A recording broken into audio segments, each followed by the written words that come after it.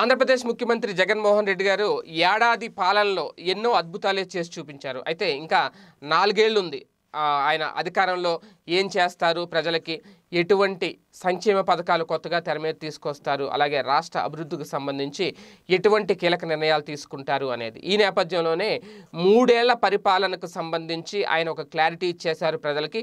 3 ఏళ్లలో ఆయన ఏం చేయబోతున్నారు, ఎటువంటి పనులు చేపట్టబోతున్నారు, దానివల్ల రాష్ట్రానికి ఎటువంటి ప్రయోజనం చేకూరబోతుంది అని దానికి సంబంధించి ఒక క్లారిటీ ఇవ్వడం జరిగింది. ప్రధానంగా ప్రాజెక్టుల విషయంలో కొన్ని కీలక నిర్ణయాలు తీసుకోబోతున్నారు ముఖ్యమంత్రి జగన్మోహన్ రెడ్డి గారు. ఖచ్చితంగా ఈ 3 ఏళ్లలో పూర్తి చేయాల్సిన ప్రాజెక్టులు ఏంటి అంటే రామాయపట్నం, అలాగే మచిలీపట్నం, బాపనపాడు, అలాగే బాపనపాడులో గ్రీన్ ఫీల్డ్ పోర్ట్ ఏదైతే ఉందో అది ఏర్పాటు చేయడం, అలాగే భోగాపురంలో అంతర్జాతీయ విమానాశ్రయం ఏర్పాటు చేయడం. ఇవే కాకుండా స్థానికంగానే ఉద్యోగ అవకాశాలు కల్పించేందుకు 8 ఫిషింగ్ హార్బర్లు నిర్మిస్తాము అని కూడా జగన్మోహన్ రెడ్డి గారు ప్రకటించారు. వీటితో పాటు కడపలో 15,000 కోట్లతో 2.5 మిలియన్ టన్నుల ఉత్పత్తితో కూడిన స్టీల్ ప్లాంట్, ఇది ఆల్రెడీ శంకుస్థాపన కూడా పూర్తయింది.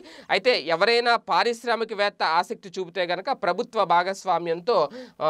భాగస్వామ్య ఒప్పందంతో నిర్మాణం చేపట్టేందుకు లేక వారికి నిర్మాణ బాధ్యతలు అప్పగించేందుకు కూడా ప్రభుత్వం సిద్ధంగా ఉంది అని చెప్పి జగన్మోహన్ రెడ్డి గారు చెప్పడం. అంటే ఎవరైనా ఒక పెద్ద పారిశ్రామికవేత్త ఉంటే ఆ బాధ్యత తీసుకోవచ్చు ప్రభుత్వం, అలాగే పరిశ్రమ ఇద్దరు కలిపి కంబైన్డ్గా కూడా దాన్ని రన్ చేయొచ్చు అనమాట. అలాగే ఈ పరిశ్రమకు సంబంధించి రా మెటీరియల్ ముడిసరుకు ఏదైతే ఉంటుందో దానికి NMDCతో భాగస్వామ్య ఒప్పందం కూడా కుదుర్చుకున్నాము అని చెప్పి ఆల్రెడీ జగన్మోహన్ రెడ్డి గారు చెప్పడం.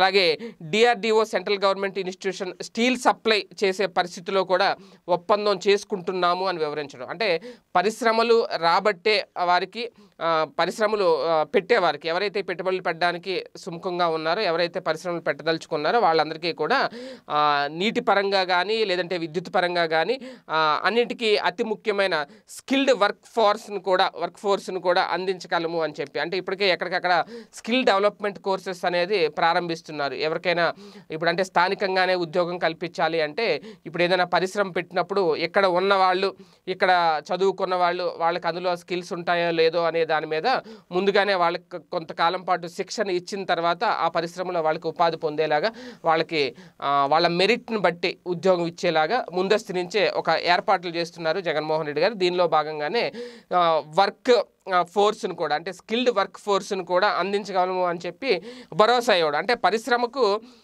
ఈ స్కిల్డ్ వర్క్ ఫోర్స్ను తీసుకొచ్చేందుకు దాదాపు ఇప్పటికే 30 స్కిల్ డెవలప్మెంట్ కాలేజీలు కూడా తీసుకురాబోతున్నారు. ప్రతి పార్లమెంట్ నియోజకవర్గానికి ఒక స్కిల్ డెవలప్మెంట్ కాలేజీ ఏర్పాటు చేయడమే కాకుండా మరొక 5 కాలేజీలు అదనంగా మొత్తం 30 స్కిల్ డెవలప్మెంట్ కాలేజీలు తీసుకొస్తామని మొత్తం మీద, అంటే జగన్మోహన్ రెడ్డి గారి ఫ్యూచర్ ప్లాన్ ఇదంతా 3 ఏళ్లలో కంప్లీట్ అవడం. అంటే ప్రాజెక్టులు తీసుకురావడం, పరిశ్రమలు తీసుకురావడం. ఇప్పటివరకు సంక్షేమం అంటే పార్ట్ల వైజ్ చేసుకుంటూ వెళ్తున్నారు. సంక్షేమం అయిపోయింది, ఏడాదిలో సంక్షేమం మొత్తం 90% చేసేశారు.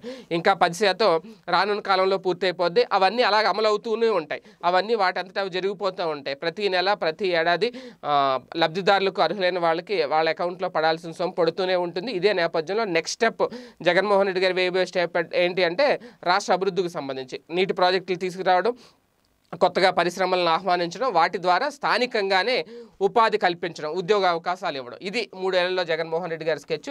ఈ ప్లాన్తో, ఈ నిర్ణయంతో జగన్మోహన్ రెడ్డి గారి పాలన ఏంటి, తన మార్క్ ఏంటి అనేది కూడా ప్రజలకు అర్థమైంది అనేది రాజకీయ విశ్లేషకుల అభిప్రాయం. ఈ వీడియో గనుక మీకు నచ్చినట్లయితే లైక్ చేయండి, షేర్ చేయండి. మరిన్ని వీడియోస్ కోసం మా ఛానల్ను సబ్స్క్రైబ్ చేయండి.